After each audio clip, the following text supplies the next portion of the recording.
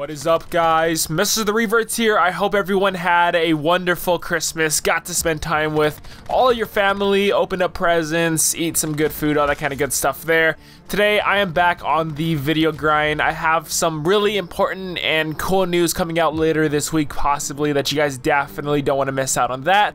But today, I want to talk about something that has been very controversial within the Call of Duty community over the past couple of weeks here, and it's regarding the player count for not just Call of Duty Black Ops 4, but also for pretty much the entire Call of Duty series since 2013, which goes back about 5 years from now. So we have a lot of history going back here. And like I said, a lot of people in the COD scene are talking about this over on Reddit and Twitter, but not too many content creators have actually made videos on this topic. So I'm gonna try and give my best take on this. So let's go ahead and get started. Now, what really sparked this topic was because on the Call of Duty Reddit, there was a post by Cali9 which details an estimate number of the player count for each COD game on the PlayStation 4 dating back since 2013, and Cali found this data through the Sony PS4 My Life campaign, which pretty much allows players to see information like their overall play time, their 3 most played games, trophies, all that kind of stuff.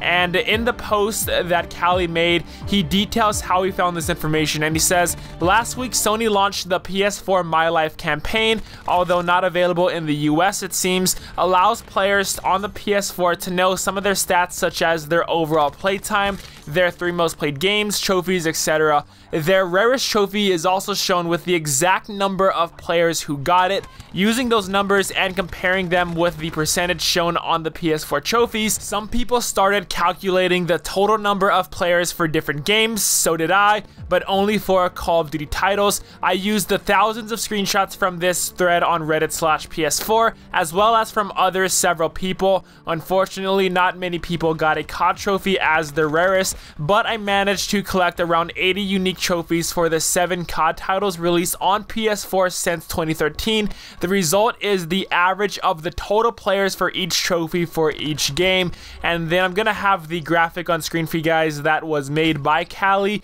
and you can clearly see that Black Ops 3 just far outweighs all of these other Call of Duty titles dating back since 2013.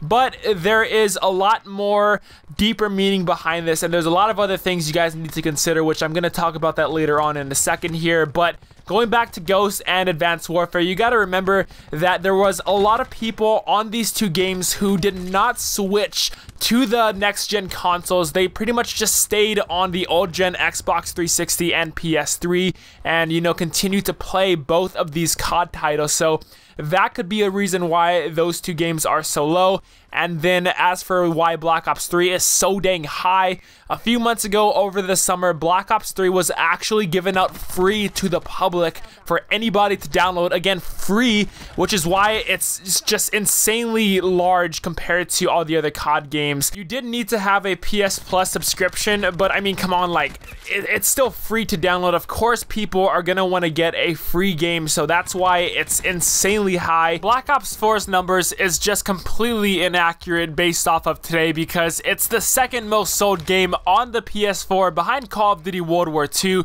and this is coming from Sony themselves, not Activision or Treyarch, but Sony themselves.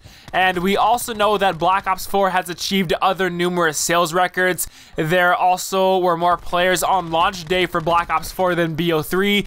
The list pretty much goes on and on here, yet there still are so many people saying that COD's dead, BO4 is dead, this and that, COD will never be the same again. So if I'm gonna be honest, everything here just does not really line up together with the Reddit posts and then what everybody else is claiming. Now, I'm not discrediting the data and research Cali did for sure.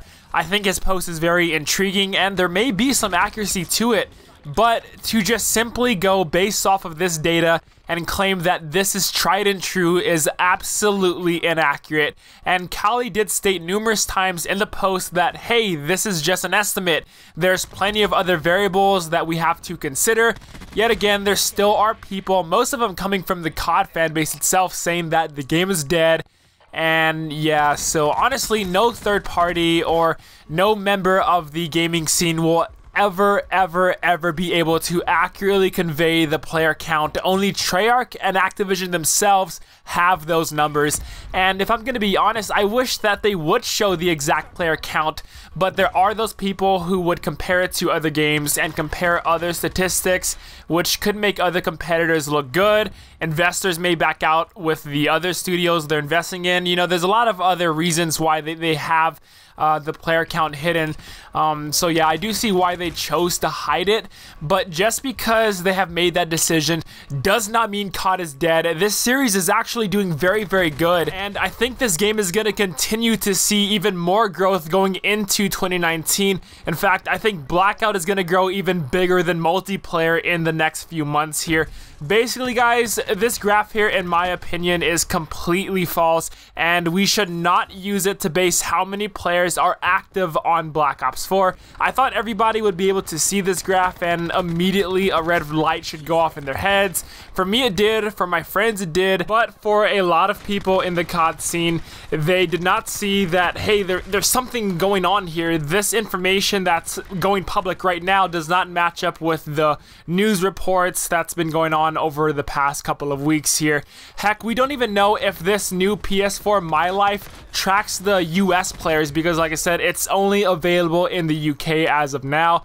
But before we wrap things up, I did not make this video to defend or suck off Activision. I've been very critical of them and other COD devs in the past before, but to simply put it, a lot of people were making videos saying that these are the exact numbers, whatever, they're accurate, but they're not. It's completely false, to the point where I feel it's just simply invalid. But tell me your thoughts about this down below in the comments. Again, there may be some truth behind it, who knows, but just from me looking from the outside in and judging the reports that have been going on from Sony, not Activision and Treyarch, everything just does not line up here. But again, please tell me your thoughts. Also drop a like if you guys enjoyed the video, and thanks for watching. I love you guys so much. Hope you guys have a happy New Year's and a very Merry Christmas. Till next time, I'll see you guys later.